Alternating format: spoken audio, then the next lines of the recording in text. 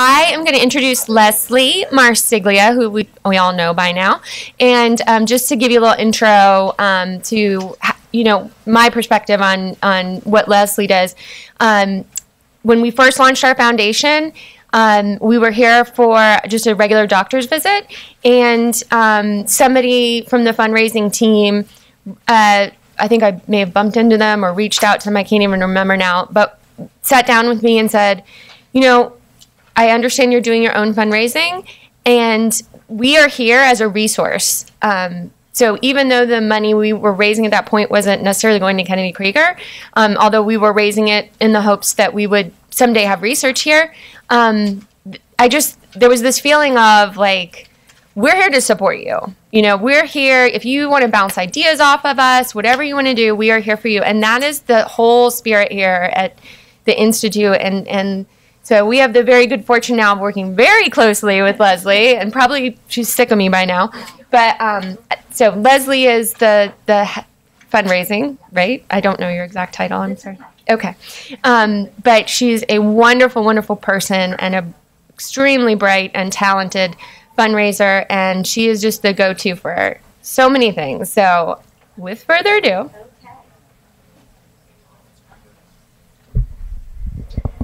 All right, everybody, can you hear me? Or do you want me to just talk in my regular voice? Because my regular voice is really loud. I just wanted, I thought of this, and I was talking with Beth just outside a little bit, and Nicole, and I think it might be really fair to just tell you guys that in my own life, I am also facing some difficulties. So my husband has spinal stenosis, and many of the conditions that Ed spoke about, that's exactly what my husband has. And what Dawn just spoke about, I'm the one who is, come on, let's go, and get it done. So I think that everybody can take a really good lesson from that. Do what you can, and what you can't, forgive yourself for not being able to do.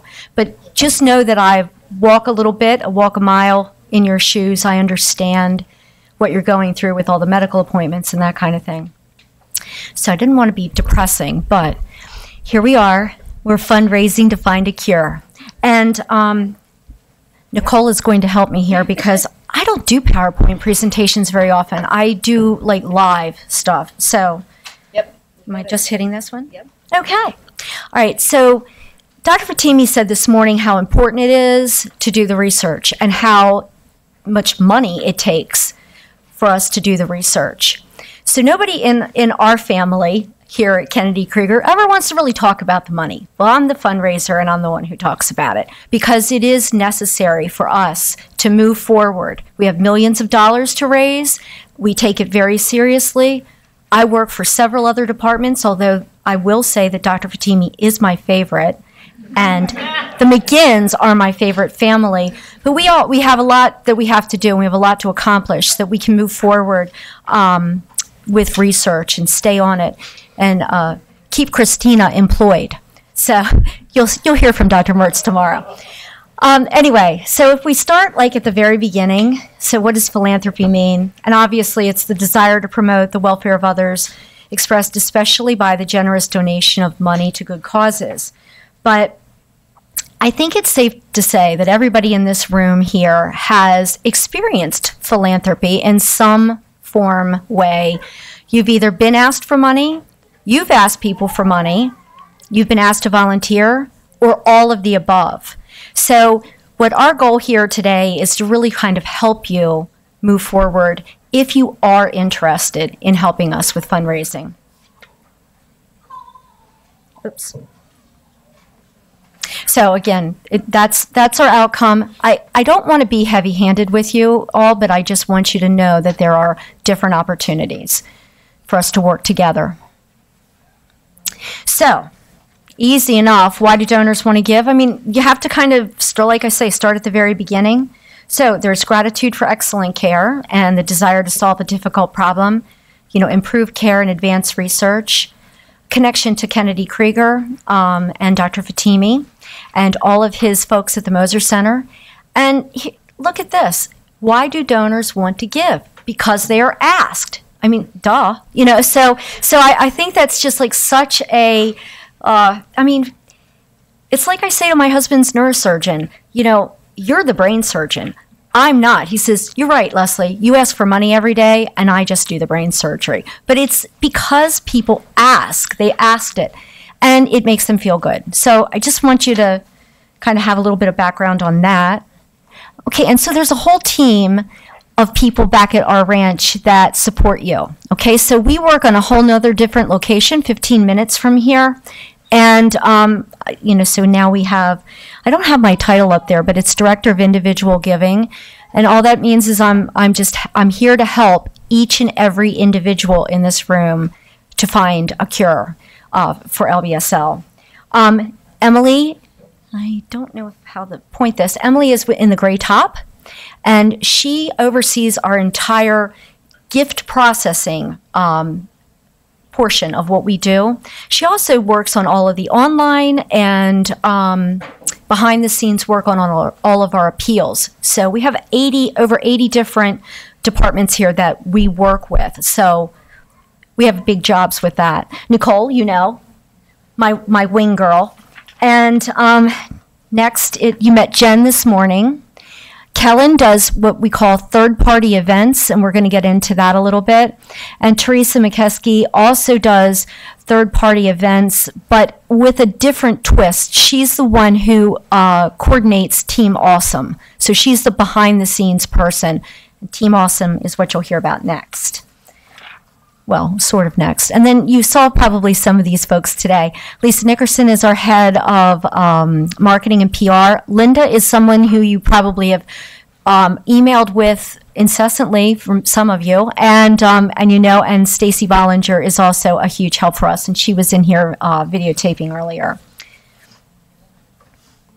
So I think this says it. This is just from our website. Do what you love and make it an incredible gift for children and adults living with LBSL. Now, where am I clicking? Oh, next one. Okay. And learn more? Okay. Right. Okay, so again, this is right from our website, and it's really easy to follow. But that's why I have Nicole here too, just in case. So how it all works. It's in 3 easy steps. And so, you can see all of this, but what I really want to do is kind of learn more and, oops. There we go.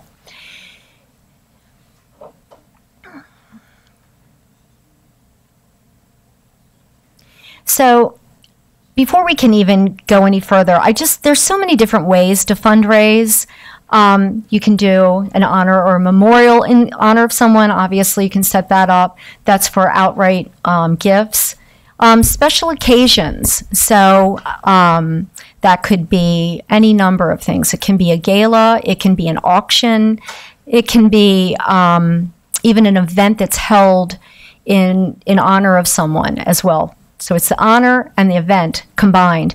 You can do an athletic event. So it's competing with in a 5K. Ellie has a 5K that's coming up next Saturday. So those are just some other ways. Community fundraisers are just our projects, general fundraising, simple but powerful, and then ticketed events. All right. Okay. All right. Now I'm going to bring this forward just so that you can see a little bit more about Team Awesome. And this is really what we really wanted to showcase with you guys. So Beth started with A Cure for Ellie and her page that was related to the foundation. What we wanted to do was come into a more public awareness and put this out on Kennedy Krieger's website. So as we had people join us in our awesome team, so we have people now that are on here. You can see one is very noticeable. Dean Gilliam's family. Theodora Kovacs lives in Germany. Kaiki is a patient, and they live in Brazil. And, of course, you've got Ellie McGinn. So we're showing, all this progress, everything that moves on. You've got your honor roll that lists people's gifts. and then your recent donors. So it's really easy to set these up. I don't know if do you want to walk them through doing it, or do you think that just sending the information on? I was going to say, yeah, we can send the information on, but yeah. Basically, if you are interested, the join team button, it usually will walk through the steps. If you do run into any issues, you can give us a call or email. You guys have our emails. But, we'd be happy to walk you through. But it is easy to join the team. So I want to go back on that, though, because I think we can probably click on some of this. One more? Oh, forward. And one more. Sorry, guys. There you go. No, I was thinking that there's the page. Sorry, guys. Technical difficulties, always. We were so busy putting this conference on. Do you know when I wrote my presentation? Is this what you're looking for Yeah. to find? I'm bugging them, and yeah, I'm the one who was late. To do the names, is that what you were looking for? Yeah, yeah, why don't you want to, do you want to call up Ellie? You want to do that? No. I think we'll do it. And then I also, for a few minutes, I wanted to ask Stephanie to talk about her experience. She's on the Team Awesome, or Dean's team is on, Dean's Dream Team is on our Awesome team. So if you want to, do you want to come up, or you want to just stand up and give a few words while we're figuring things out here? Hi, I'm Stephanie again, and we're Team Dean.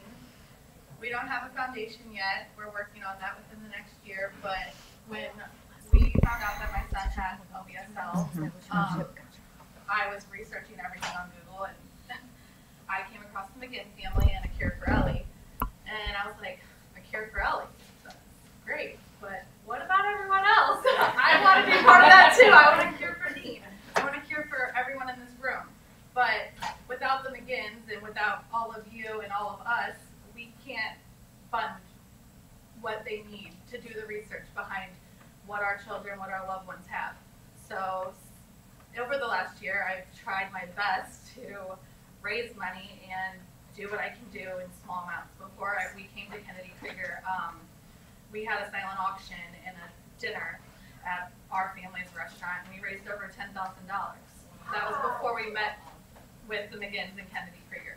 That's our biggest one that we've done so far. But since then, we've done smaller things. And I'm not a person that can just go ask, hey, can you donate money to my son? He has LBSL. Well, what's LBSL? So I've tried to find ways to bring awareness and get donations at the same time that's also giving back to people. So we've done a shop for Dean in St. Louis where we live, and that's local boutiques that set up their shops and they donated a certain percent of their sales to Dean and to the research here at Kennedy Krieger.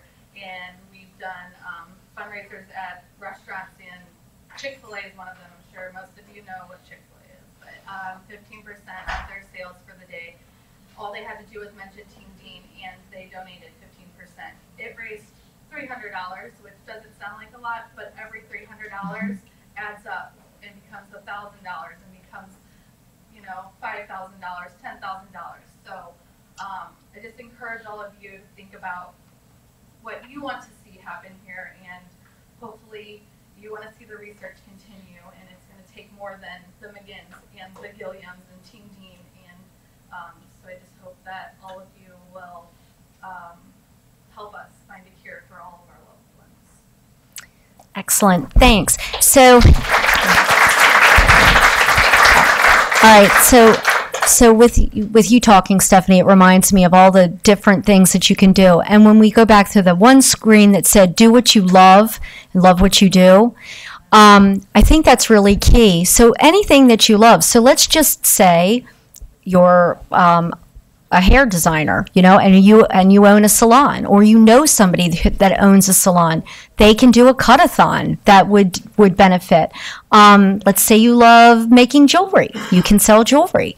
There are just a myriad of things that can be done. Artwork is a great one. Any of the restaurant nights are terrific. Food stores oftentimes will do a percentage day. I know Whole Foods does. Wegmans here locally does. I'm not sure what's in the Midwest in California, but I'm sure they all also have the ability to raise funds for us. So there's a lot of different ways. There's no reason that you can't craft it in your own way. The other thing, that's why our team is here. So I'm being really general, really general with everybody, but we have a whole team. We have all the information available for everyone. If you have an idea and say you think it's only half-baked or whatever, or you just don't know how to do the logistics, that's what we're here for. So all of those folks that I showed you pictures of have a specific role. So I think we've got this. We're going to be able to donate now, join team. And I'm going to ask Nicole to come in and do all of the explanation, just because I don't typically work on this. She does. It is eventually going to ask you to set up an account, and if you don't have one, you'll create username and password, which we won't do now, so it is going to become sort of limited. But basically, you're going to set a fundraising goal. I believe with Team Awesome, how did you guys do that? Did you? For our total? Yes. Because if you looked on the other one, it gives a thermometer of how much is raised, which sometimes isn't accurate. So we determined it. We went by milestones for the research projects, and so we have different milestones that we met, and that Dr. Fatimi kind of assigned a price to, and that's where we went. So we're really only still on milestone 1, where we've just about completed that. So you don't need to get that big, but it is going to ask you what your goal is. So you obviously mark that here. So say it's $300. That's what your goal is. Oh, you can change that very quickly. If you're looking to do it anonymously, again, it is going to ask you at one time to set up a username and password. New participant, it'll ask you again to enter the information. Just to note, this over here is not required. We've had some people that have started entering in birth date in general. You don't actually have to provide that for us. It's not going to let me go any further. Okay. But again, if you have problems setting up your page, pretty much what you see, let me see if I can get back there.